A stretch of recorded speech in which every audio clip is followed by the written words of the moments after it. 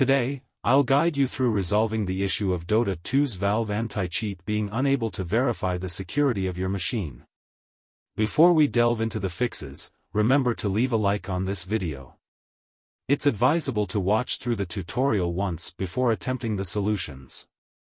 Let's start with the first solution, which consists of 2 steps. Initially, we'll configure Steam to run with administrator privileges. Begin by locating the Steam icon in the Hidden Icons section of your taskbar and closing Steam. Next, right-click on the Steam icon and select Open File Location. If the file location doesn't open, repeat the process.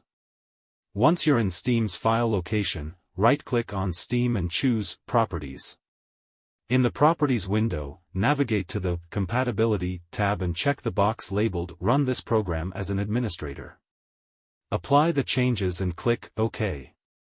The second step involves verifying the files of Dota 2. Launch Steam, and if you encounter the Steam error screen due to the compatibility settings change, select Do Not Show Again and then Continue. Right-click on Dota 2, go to Properties, navigate to the Local Files tab, and click Verify Integrity of Game Files. This process might take a while due to the game size. Once done, check if the issue persists. If the problem persists, we'll move on to the second solution, which entails deleting and reinstalling the game. Some users on Reddit have reported success with this method. We've reached the end of this tutorial. I hope one of these solutions resolves your issue.